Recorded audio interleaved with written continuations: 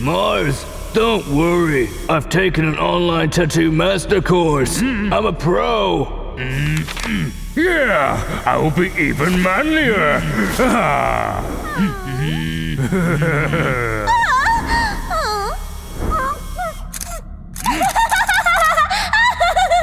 Let me take a picture of it. I'll post it on Twitter with the hashtag expectation versus reality.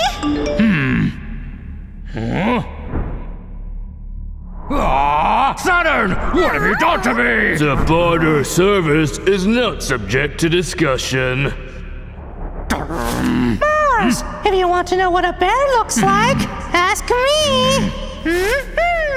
Or you can contact me. Better yet, I'll show you a real grizzly.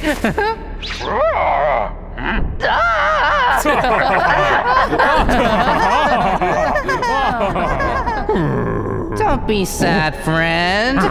Since when have we been friends, nerd? Well, it's just that now when everyone has turned away from you, I thought we... Come on, make fun of me. Surely you also have something that looks more like a bear than my tattoo? Actually, I wanted to tell you that everyone has their own imperfections. Jupiter, for example, has a gas spot.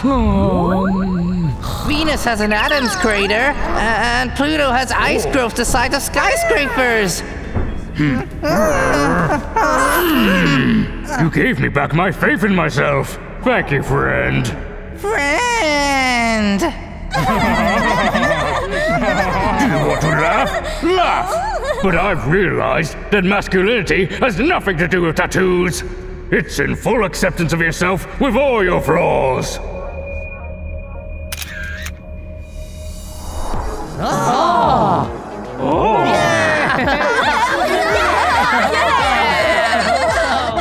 Guys, it seems that the tattoo of the bear on Mars has become a new trend. And I liked it right away. I saw some form of high art in it. And I have created a mask on Instagram with your bear.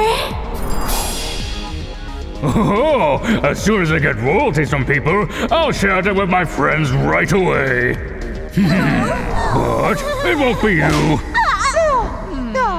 Mercury, my friend, I have good news.